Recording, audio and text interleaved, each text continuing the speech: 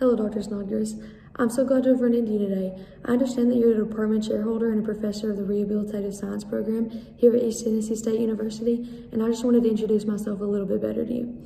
My name is Taylor Hillman, and I'm a freshman here at the university, and I have a major in exercise science with the full intentions of going to physical therapy school once I obtain my undergraduate degree. I've done a lot of research on ETSU's physical therapy program, and I've learned that we've been very successful in the last few years.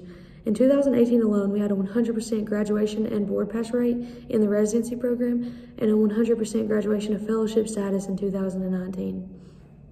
I am very interested in joining the graduate studies program here at ETSU. I am a student that is determined in more ways than one. Within my high school career alone, I managed to graduate second of my number 2 in my class, while also completing a general education certificate from Mountain Empire Community College. I'm a student that can take on leadership responsibility, but can also work great in a group setting. For example, just being in college, I've taken on a position at the Johnson City Public School System as a specialized tutor for elementary age children.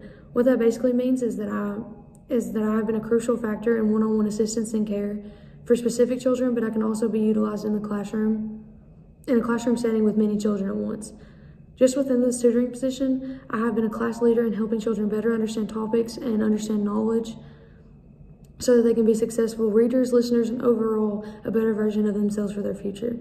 I have a lot of passion and enthusiasm when it comes to my future, and I believe that the Rehabilitative Science program that you lead will be a staple in my long-term career goal as a physical therapist and my long-term graduation goal as a Buccaneer.